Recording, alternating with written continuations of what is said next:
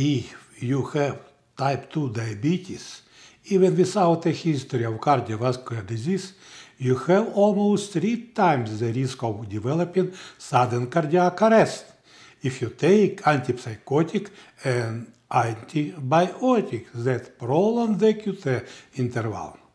Another drug known to cause increased sudden cardiac arrest levels in diabetic patients was the anti-nausea drug domperidone.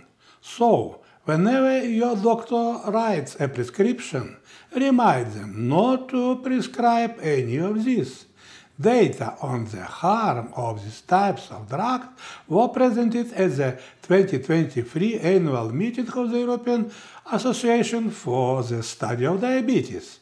The other research at the same session highlighted the importance of checking of patients with arrhythmias that could lead to the development of atrioventricular block, sinus node diseases, and sudden cardiac arrest again.